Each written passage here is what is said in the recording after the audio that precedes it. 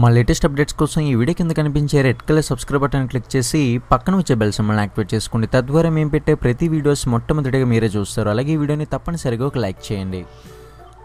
తెలుగు ఈ ఏడాది ద్వితీయార్థంలో ఉన్న ఏకైక భారీ చిత్రం అరవింద సమేతనే. వేసవితో భారీ సినిమాల సందడికి తెర పడిపోయాక ఇన్నాళ్లకు అరవింద సమేత రాబోతుంది. ఇంకో 8 రోజుల్లోనే ఈ చిత్రం ప్రేక్షకుల ముందుకి రాబోతుంది. జూనియర్ NTR, త్రివిక్రమ్, శ్రీనివాసుల క్రేజీ కాంబినేషన్లో తెరకెక్కిన సినిమా కావడంతో దీనిపై అంచనాలు మామూలుగా లేవు.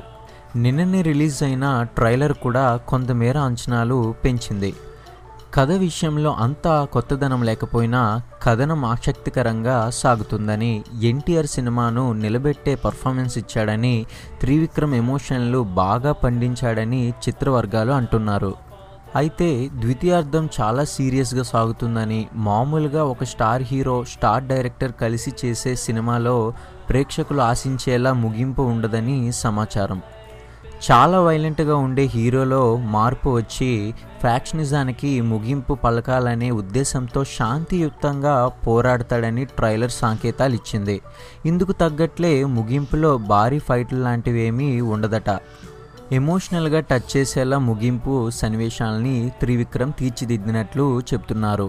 అయితే ఇంటర్వెల్ బ్యాంగ్ మాత్రం మాస్కు పూనకలు తెప్పిస్తుందని, అదే క్లైమాక్స్ లాగా ఉంటుందని చిత్రవర్గాలు చెప్తున్నాయి.